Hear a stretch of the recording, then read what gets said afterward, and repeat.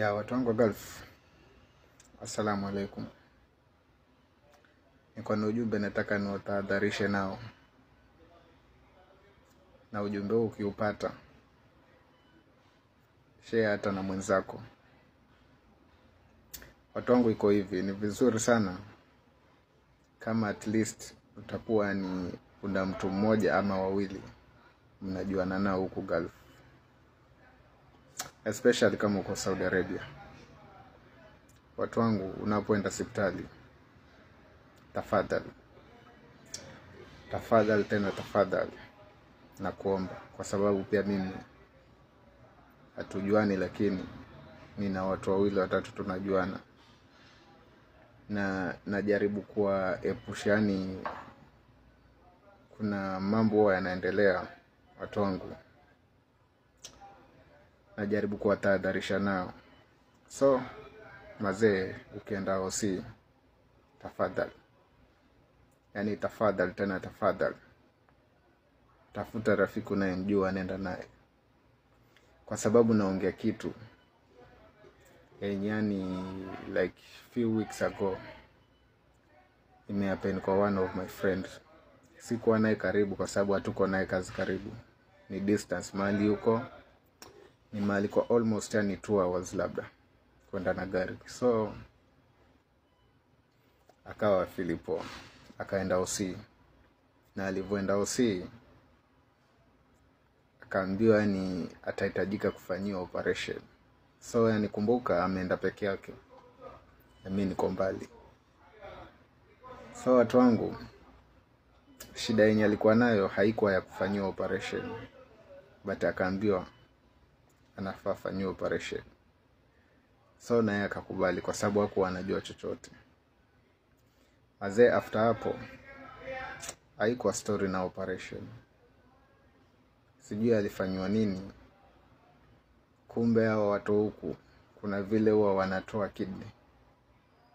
Yani kidney yako wanakuambia unafaa ufanye operation, kumbe sio operation. Wana kitu wanataka kutoka kwa mwili wako ambacho ni kwa faida yao, si kwa faida yako. Bali wewe wanajua, yani kwanza wanajua wewe si mtu wa huku. So yani kwa akili yao huwa wanaweka tu huyu mtu acha akafie huko kwao, yani acha tumfanyie hivi, after 1 month huyu mtu atakuwa amelemewa na maisha huku, na itabidi hata mabosi wake wamwambie hii maisha yani hautaweza kufanya kazi ukiwa mgonjwa. So assalamu alaikum watu wangu. So hii ni pati nyingine nikijaribu kuelezea kilichomtokea huyo rafiki yangu.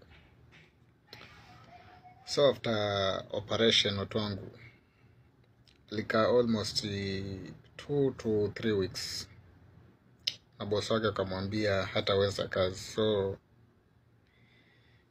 itabidi tu aregeshe tu huko Kenya tu. Na ndio maana like 1 week ago niliwaambia nataka kutake break kwa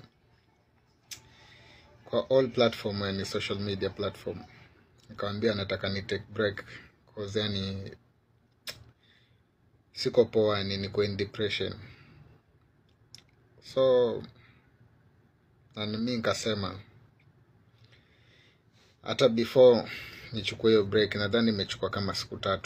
Before nichukue, lazima nielezee watu wangu, kwa sote huku tulikuja wazima na kuna mtu anataka kurudi akiwa kwa jenyeza ama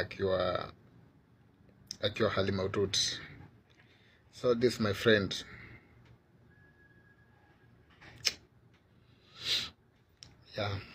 after operation, na yeye kujua, yeye alikuwa anajua tu kabisa yani ni kutibiwa, anatibiwa atoke aendelee zake na kazi.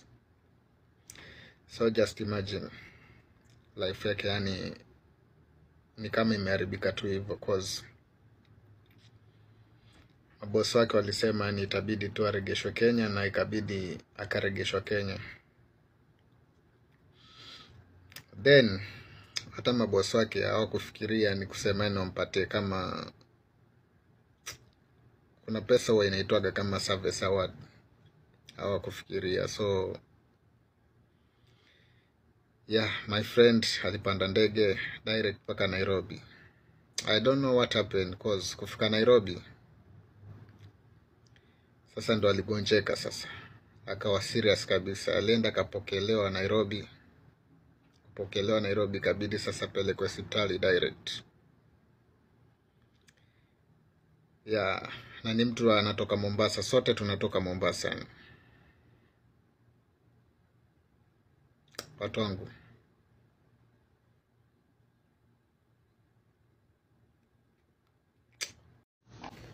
ya bismillah.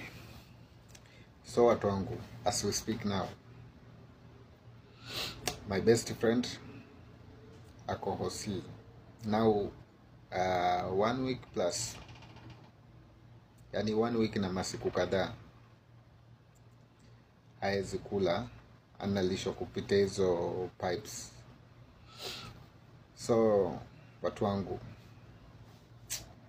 tukiishi huku mazee, kuna mistake tunafanya ndio, lakini hatuwezi jilaumu. Alafu pia istoshe, Mungu ana sababu zake kwa nini ikatokea hivi. Juu yeye yako anajua kitu. So ni mistake ambayo ni haezi jiblame, na hata sisi wenyewe pia kama marafiki zake hatuwezi blame. So mazee, mimi ndo nasema hivi, cause like yani tuseme hii wiki yote hii, yani hii yenye tunaimaliza leo ni Saturday. I think nimeona video nyingi sana, kuna watu wako ndani ya hospitali huku Saudi. Wote yani ni watu yani hali yao ni mbaya. So mazee, mimi yani na try kusema hivi mazee, tujaribu kuombeana, yani tumuombe Mungu yani atulinde, na tumuombe Mungu atuepushia ya magonjwa madogo madogo. Yani yenye unapelekwa hospitali, alafu unaenda mahali unaumwa, unaenda unaambiwa ni result unapewa zingine. Yani umeenda maybe unaumwa na kichwa, unaambiwa unaumwa na tumbo, unafaa sijui kufanywa hivi. Watu wangu, tuombeaneni wazee. Na ndio maana na mimi nikaamua tu yani, okay, tunaweza tukasema tukawa tu na group ya WhatsApp ya kujaribu kusaidiana, lakini WhatsApp haibebe yani limit ya watu wengi, inabeba watu kidogo. Na ndio maana nikaja na link yenye iko hapo kwa bio, ni Telegram. Mtu akitaka kujoin ajoin, na tutakuwa tunasaidiana kwa ushauri, tutakuwa tunasaidiana in case mtu ana chance yani ya kufika mali mtu ana shida. Mazee, tunaokolea na mazee. Hii life yani ni kusaidiana, na tuombeane Mungu sote, na inshallah mazee tutatoboa. Tuombeeni Mungu tu turudi salama. Thank you guys mazee.